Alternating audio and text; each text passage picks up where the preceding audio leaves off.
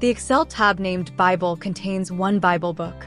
In this example, the current Bible book is the American St. James translation. But it is also possible to use other Bible translations. This could be another translation in English. Or it could be a version of the Bible in another language. There is a whole range of different Bible translations in different languages you can choose from. Select the Bible translation you want to use to create your puzzles. This will replace the current Bible book with a different one. In this example, it is a Bible book in Spanish.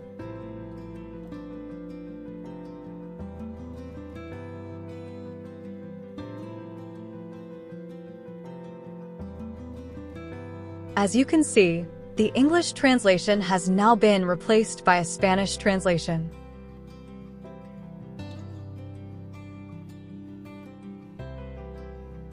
With every translation, you can create a unique word search puzzle book in another language.